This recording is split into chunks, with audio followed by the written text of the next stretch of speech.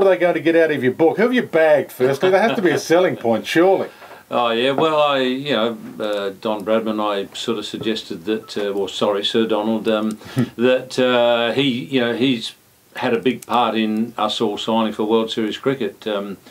When I dealt with him, I guess because I knew the history, having grown up in a cricketing family and grandfather who played with Bradman, and I knew that Bradman had had some problems with the board when he was a player.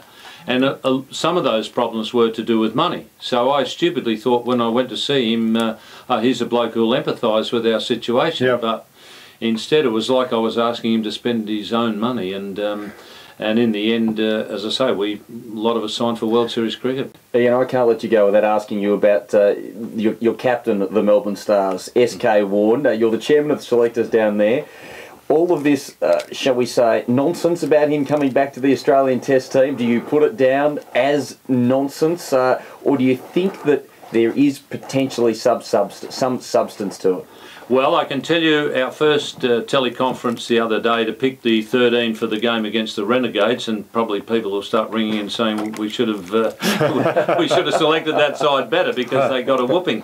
But when we came on the line, I said, "Okay, Warnie, now how many games are you going to be missing with the Stars while you're playing in all these Test matches?" He said, "Don't people bloody read what I write?" He said, "The bloke asked me the question, could I play Test cricket, not would I play Test cricket?" So I think that sums it up.